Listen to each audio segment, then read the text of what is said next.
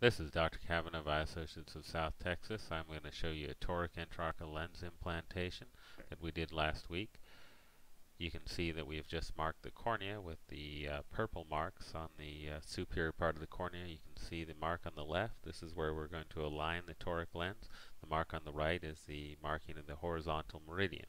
You'll see now we're injecting in the Toric Intraocular Lens. This one is made by Alcon, and you can see we're injecting it through a Monarch injector with a C cartridge, and you'll see that the intraocular lens we're going to place in the capsular bag with a Sinskey hook, and you can note that the capsulorhexis is smaller than the optic of that intraocular lens. This is ideal as it allows good capture of that lens implant.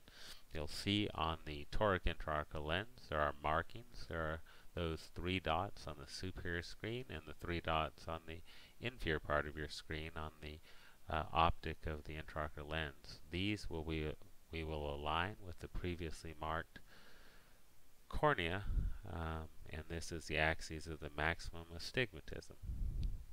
This intraocular lens implant corrects corneal astigmatism. This is important as a third of the population have more than a diopter of corneal astigmatism that gives them poor vision post-operatively without glasses. This lens allows patients to be less reliant on glasses after the surgery. You can see we are hydrating the wounds with balanced salt solution. This will keep the wounds what we call stromally hydrated or slightly thickened to let the surgery be carried out without sutures. You can see that we are removing the viscoelastic. That's a special material that keeps space during surgery, and we are positioning the lens implant in the correct orientation. You can see those 3 dots are perfectly aligned both on the superior and inferior part of the optic with the previously made corneal markings. This patient should have excellent visual acuity without glasses for distance, as we selected this as the patient's target for better vision.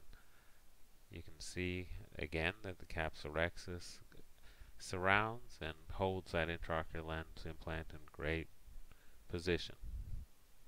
This is Dr. Kavanagh of Eye Associates of South Texas. Thank you for your attention.